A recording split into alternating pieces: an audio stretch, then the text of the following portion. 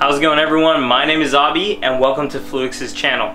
Today we're doing a work from home build for less than $400. This build was actually inspired by my mom. She wanted a PC around the house and today we're building it and bringing you guys along. So without further ado, let's check out the parts. Wait. Before we continue, a real quick ad from FLUIX. Sorry about this, you guys. Gotta keep the lights on. Hey everyone, this is Abi from FLUIX. If you're a PC gamer, chances are your CPU cooler might be boring and you could really use more performance out of your gaming rig. Introducing a truly one-of-a-kind solution from FLUIX, the world's first multi-inlet water block, the FLUIX Tri-Swift. The Tri-Swift design has a high flow configuration with two dual inlets on each side of the water block, injecting turbulent flow onto the heatsink. This greatly increases the rate of heat transfer and performance. The center outlet efficiently exhausts the heated fluid out of the water block. Thermal throttling, you say? We never heard of it. Game, stream, design, and overclock endlessly with the FLUIX Tri-Swift. If you're interested in seeing this product out on the market, you can get $20 off the Tri-Swift by filling out our interest form. Go to fluixengineering.com/preorder and scroll down to get to the Get Notified button. Fill out your name, email, and make sure to opt into our newsletter and you'll receive your $20 off coupon. So starting off with our motherboard, we have the MSI H310M Pro M.2 Plus. This is a LGA1151 socket that pairs perfectly with the processor we have. But before we get to that, let's go ahead and open it up so you guys see what it looks like. Alright, so we have the MSI H310M motherboard right over here. As you can see, you get an M.2 slot right over here for some fast storage. By 16 slot for your graphics card. The I/O is not that bad on this tiny motherboard. You got some onboard graphics if your processor allows it, which today our processor doesn't. And you got some USB 2.0s, I believe these are. USB 3.0s are over here. Ethernet and audio jack. Alright, moving on to our CPU, we have the Core i5-9400F. Let's see if we focus right over here, which has an LGA1151 socket. It does need discrete graphics. That's what the 9400F means. So you do need to pair this with an actual video card. So it's a great processor. You can get it for about 140 bucks on Amazon. Great bang for the buck, and it'll be very necessary for your office / productivity tasks, which it can handle really well. It's a hexa-core, so it has 6 cores, I believe 6 threads as well, and it boosts to 4.1 gigahertz on turbo, so not a bad processor. Moving on, this is our graphics card, the MSI GeForce GT 710. Now a lot of you guys might be thrown off by this. Now remember, this is an office work from home build, so we're not looking for any type of gaming here, just something to get 1080p output to our monitors, and this graphics card will do just that. It can handle up to 2 monitors and it has 1 gigabyte of VRAM. It is a little slower DDR3, but it does offer the ability for someone to upgrade in the future. This will definitely get the job done for now. Opening it up, let's see if I can do it one-handed again. It's got your simple graphics card right over here. I believe it is passively cooled, so you don't have any fans or anything like that, which is really cool. Here, let me open it. Alright, opening it up right over here. Now, let's check out the little graphics card we have today. It's pretty tiny, as you can see, fits in the palm of my hand. It is passively cooled, so that's confirmed right over here with this large heatsink array right over here. Not that bad as far as the display compatibility. We got VGA, I believe this is, or it says CRT. VGA will work with this, HDMI and DVI, so we can handle up to 3 monitors, which will only be doing 2. So nice little tiny card right over here.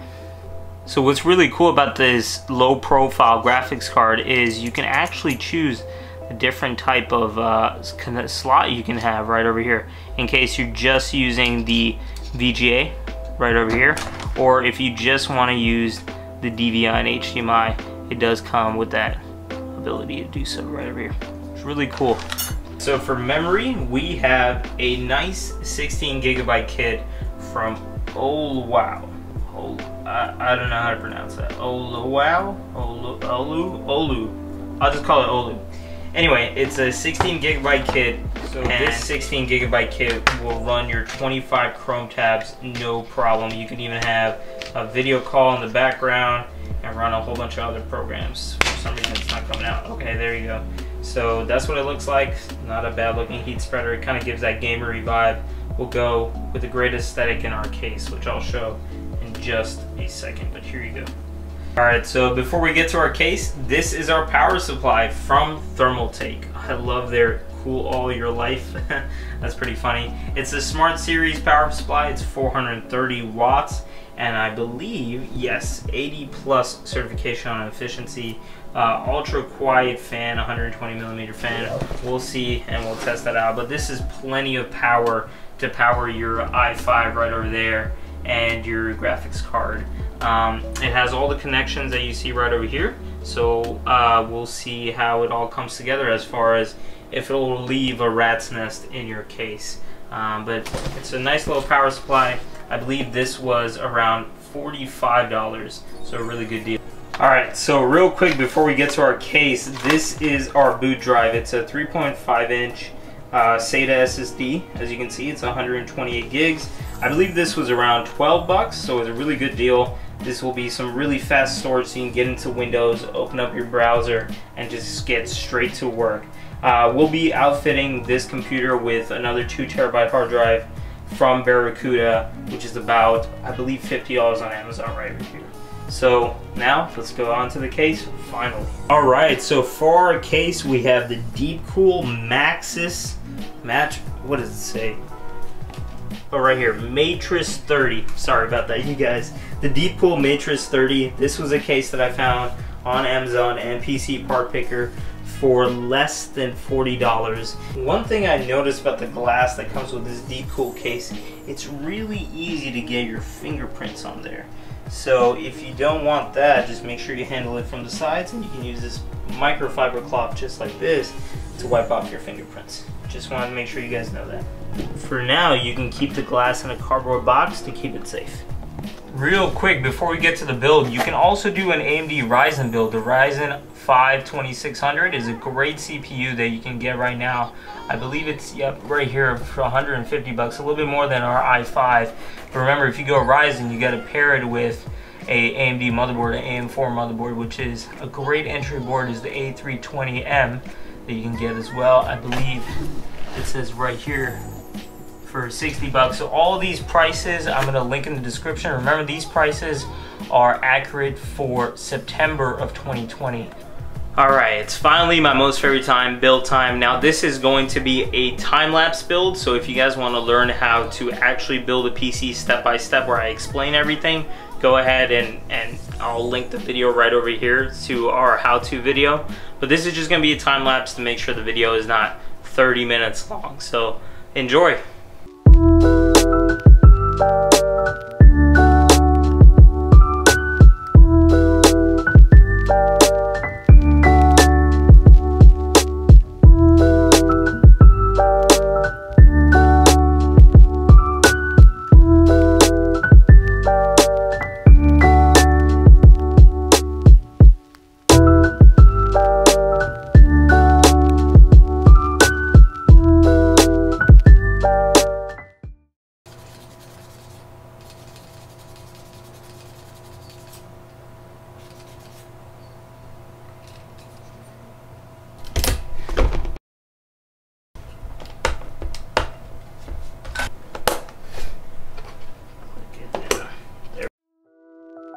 Alright, so what you just saw me do is build this Frankenstein PC right over here on the motherboard box. I'm just testing to see, make sure that it boots up, that I installed the CPU right and the RAM right, and that it goes into the BIOS, which it has, and everything reads out perfect. So let's go ahead and check that out. We have our i5 9400F, and we have our, it should be reading 16 gigs of RAM, which it is. And we're good to go. Everything seems good. So now that we know the PC boots up, goes into the BIOS, and the graphics card works, everything is installed correctly, we can finally put all these parts into the case.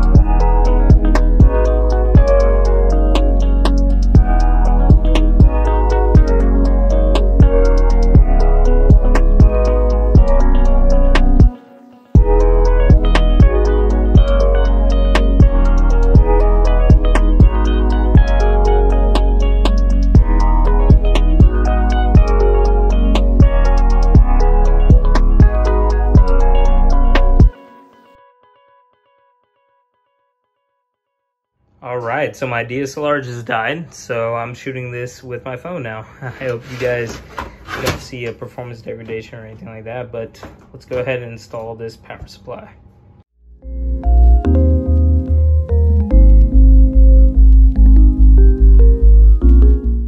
MSI graphics card doesn't even take up the full PCIe slot, which is pretty cool, but let's go ahead and install it just like this. Just like that. No need to even push this back in. And now the graphics card is in.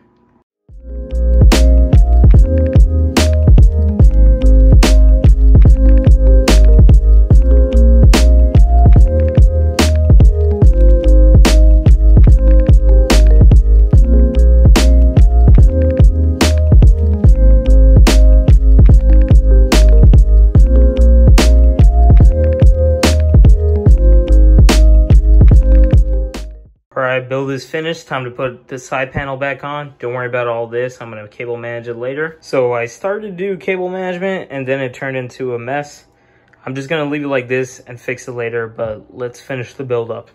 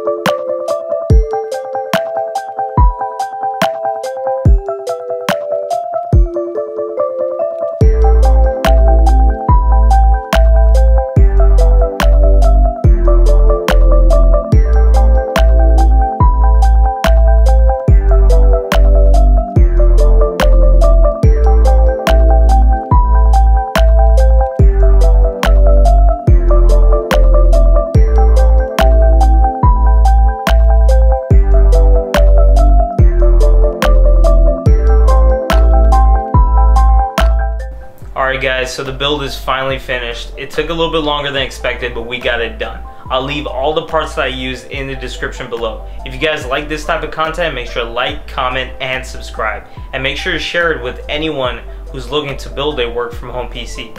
Thank you so much for watching, and I'll see you guys next time.